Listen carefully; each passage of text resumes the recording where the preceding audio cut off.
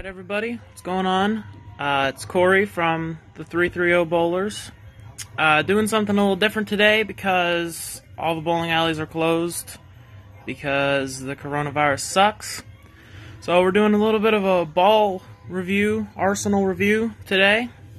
So obviously we got the towel here and the puff ball, you know how it is.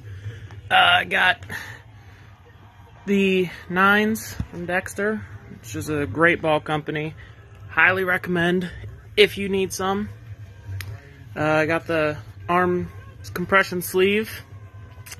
And if you want to know what they're used for, I would ask Nathan, because I honestly don't know. I just wear them because they're cool. So, you know.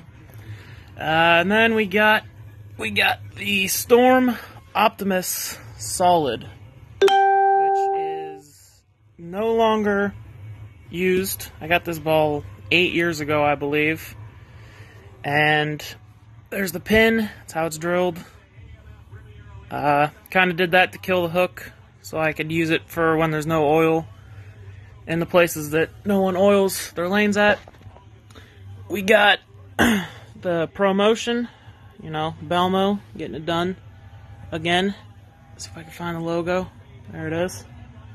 ProMotion. There's the pin.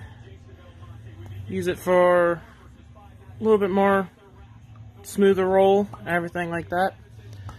Now we got this ball. We got everybody's favorite Storm ball, the phaze 2. Everybody uses this thing.